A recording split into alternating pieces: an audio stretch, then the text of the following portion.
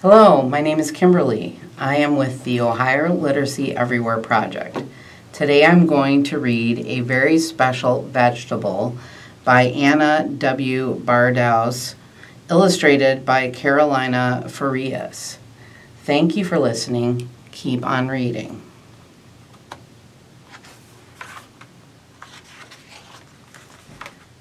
Nico was a little boy with a big appetite.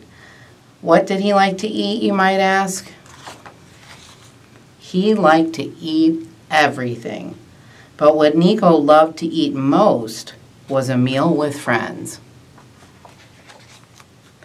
One day, as he was walking to the market to buy some food, Nico met a traveler with a cart full of interesting things. "I think I know just what to give you," she said to Nico and handed him a seed. Carefully, Nico planted his seed in the sunniest, warmest, happiest spot he could find. And as he tucked it into the earth, Nico imagined all of the delicious things he might grow. Carrots with a chompy crunch, tomatoes full of dribbly juice,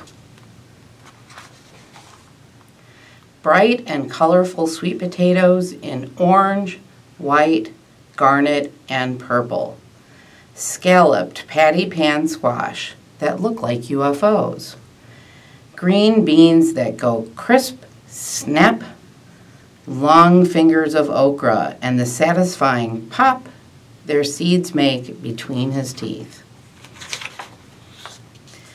Every day, Nico watered his seed and waited and waited and waited. But as winter turned into spring and spring rolled into summer again, Nico began to believe his seed would never sprout. One warm day, Nico sat enjoying a splendidly messy beet. And just like that, he noticed something green poking out of the dirt. The next day, it had grown a lot.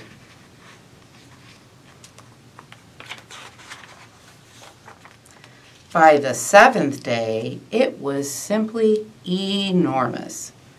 The bigger the plant got, the more people came to see it and to guess what might be growing underneath those colossal green leaves.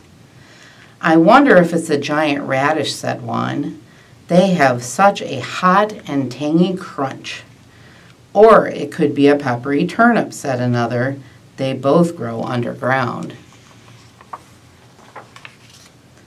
"I wish it were a tomatillo plant. The fruits dangle in such lovely green husks, like tiny paper lanterns." "Oh, it could be an eggplant, though no, they grow from star-shaped flowers." "It certainly can't be cabbage or asparagus. Kabocha flowers look like golden trumpets." "Perhaps a zesty parsnip," asked another. "A flaky potato, red or gold or russet," said a second. "I'd guess a cassava," a third chimed in. "I think surely it's a taro," a fourth exclaimed. "It cannot be crispy, crunchy, creamy lotus root because they only grow in water. But oh my, I wish that it was." As the neighbors talked, the plant grew. Before long, it was as tall as the trees. "You had better pull it up now, Nico," said a man. "Soon it will be too big to harvest." So Nico wrapped his fingers around the great green leaves. They were soft and strong and made his fingers tingle. But try as he might, the plant would not budge. "We'll help," offered some children nearby, and they pulled until they had used up their breath. But the plant stayed stuck. More neighbors joined in until at last everyone was working together. And together they tugged and they pulled and they pulled and they tugged. And finally, with a satisfying pop, up came the most unusual vegetable the town had ever seen. "Why, that was a very special vegetable," said someone in the crowd. And it was a very special vegetable indeed.